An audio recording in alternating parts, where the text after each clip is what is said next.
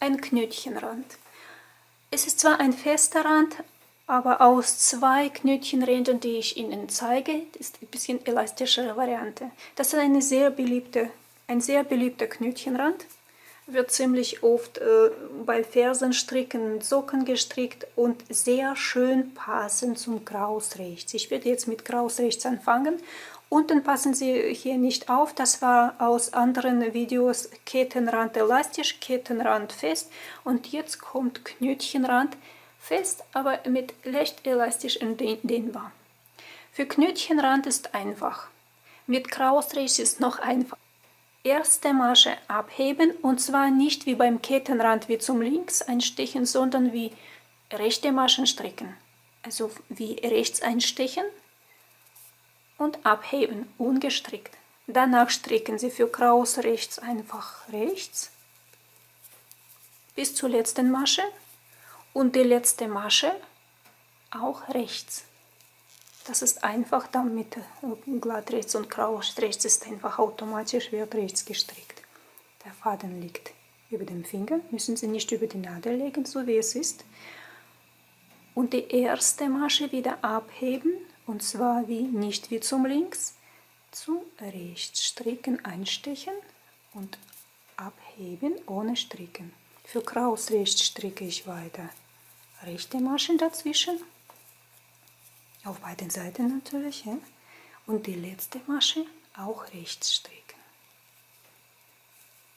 So, wir haben jetzt 2 Reihen gestrickt. Das heißt, für 2 Reihen kommt eine Randmasche hier wie ein Knötchen.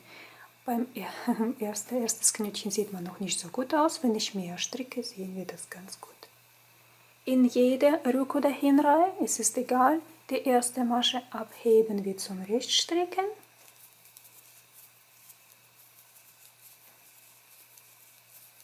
Und die letzte Masche auch rechts stricken.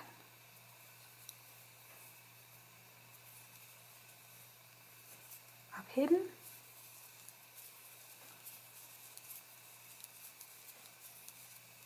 Rechts stricken.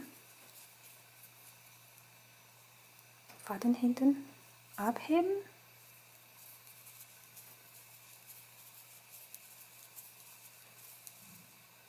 Rechts stricken.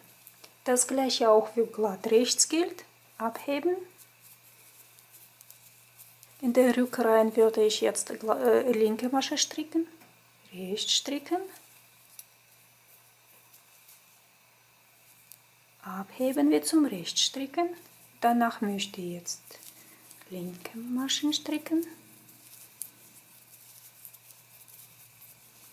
Und der Rand trotzdem rechts.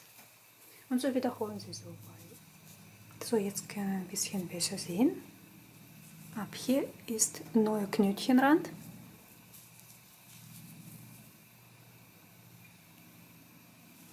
So sieht man vielleicht ein bisschen besser. Das sind Knötchen. Das war zum Vergleich ein Kettenrand und das ist ein Knötchenrand. Mit Kraus rechts, das heißt, jede krause Reihe kommt hier mit einem Knoten am Ende und wo die glatte Reihe ist, ist die auch lang gezogen. Mit glatt rechts sieht man die Knoten. Das sind die. Wenn ich jetzt so oft zudrehe, dann sehen Sie die kleinen Bumpchen, kleine Knötchen. Dazwischen eher glatt.